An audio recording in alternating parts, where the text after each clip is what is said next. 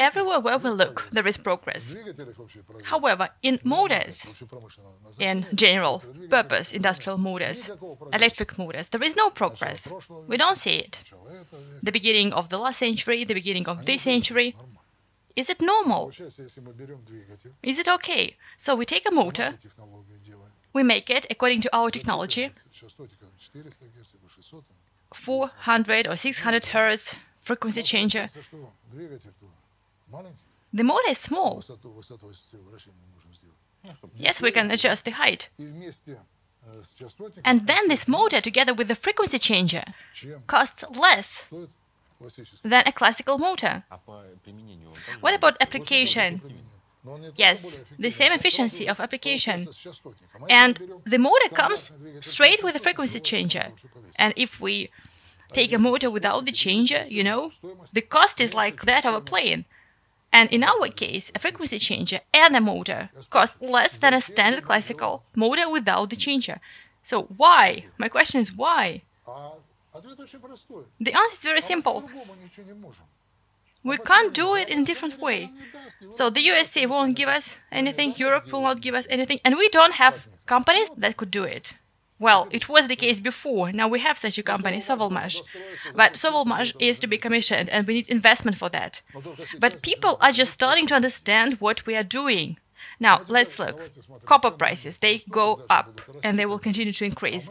And we decrease copper consumption. So we reduce the cost initially. And remember, I said that we take 3 and we make 4 out of it. And if we dispose of 3, then we will be able to make 30, which is even more interesting, honestly. But for that we need technological equipment and all the rest. So what are we doing now? What is Sovelmash doing? Sovelmash is developing this technology. And then, you know, people ask us, show us what you are doing there. No way.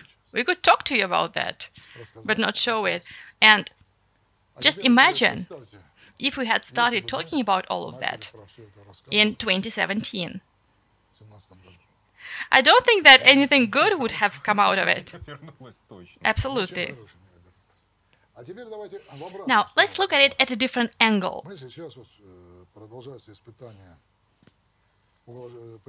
Testing of an inbuilt unit is going on. We can put it in an angle grinder and any home appliances, tools, equipment, and so on.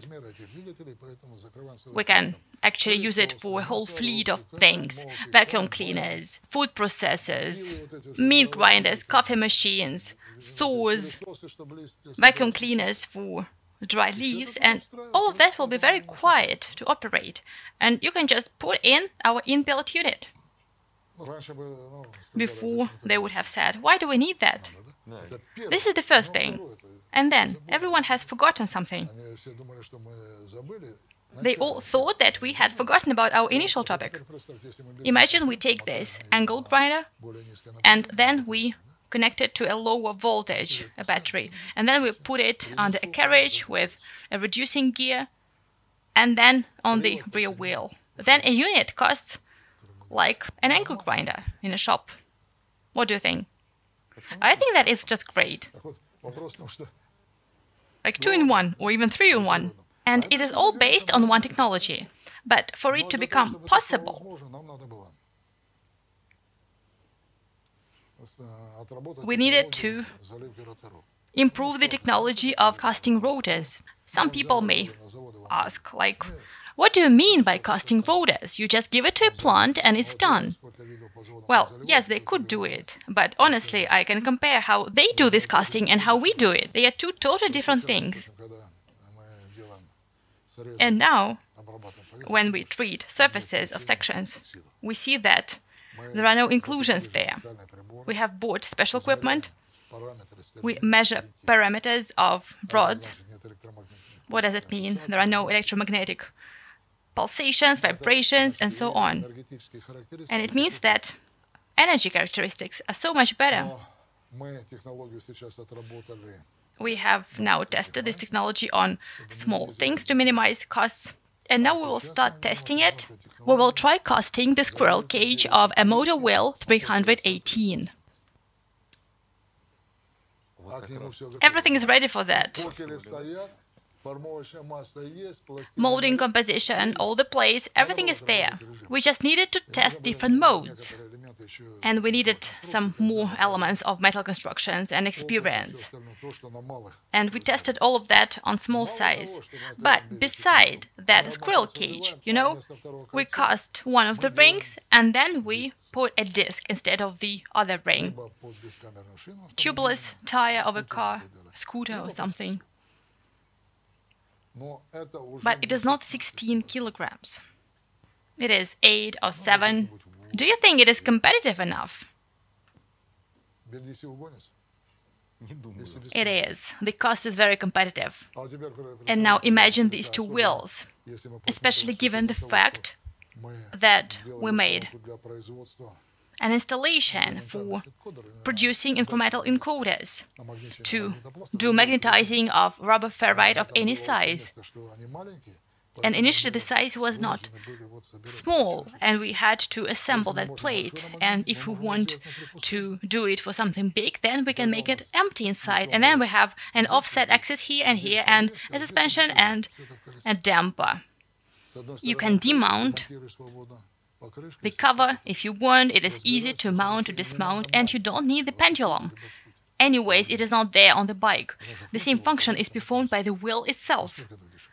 Just imagine to what extent the product becomes cheaper.